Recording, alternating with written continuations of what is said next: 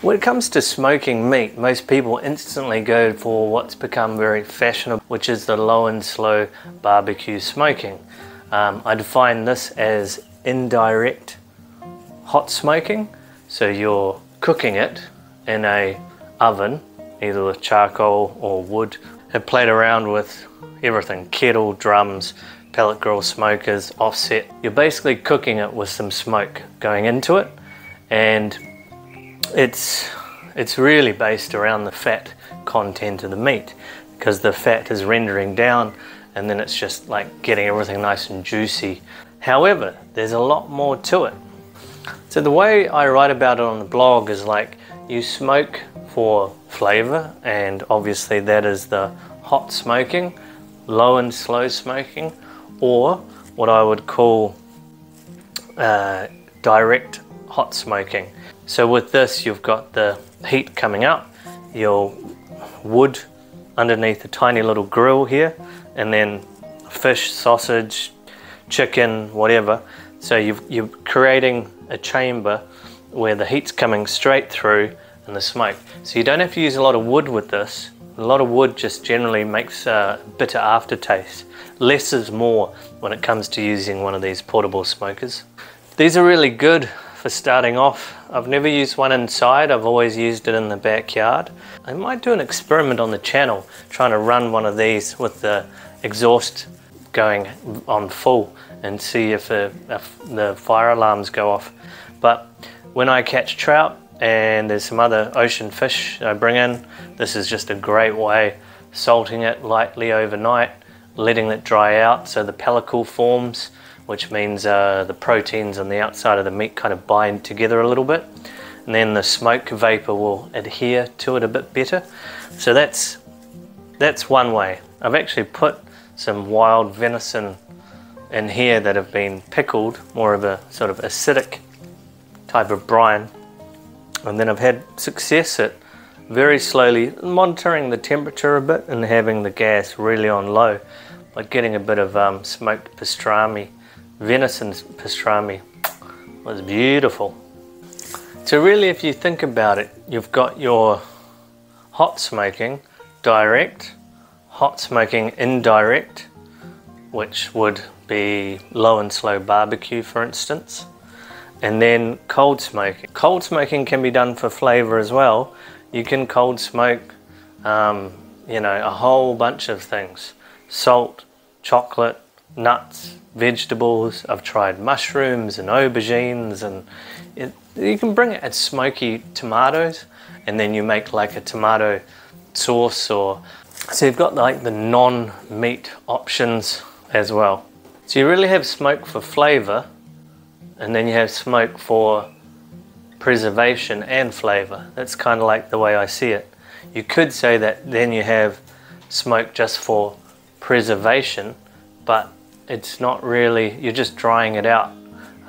Cold smoking, which is just done under 30 degrees Celsius, or I'll put Fahrenheit down here because I can't remember, I think it's 86 degrees Fahrenheit. Cold smoking is really just drying meat with cold smoke around it, and once it's cured, it's like that. Or you can just like dry a steak out a bit on the surface with a light bit of salt seasoning, and then cold smoke it for 3, 4, 5, 6 hours. Leave it overnight. Next day, cook it up, and it should have a bit of smokiness to it. Cured meat that is cold smoked, and then kind of dried and cold smoked. So that also would be the cured and brine side of, say, smoked herrings and sardines, very popular across Europe and United Kingdom. I also use the cold smoking a lot for salamis, like a lot of Eastern European style dry cured salamis.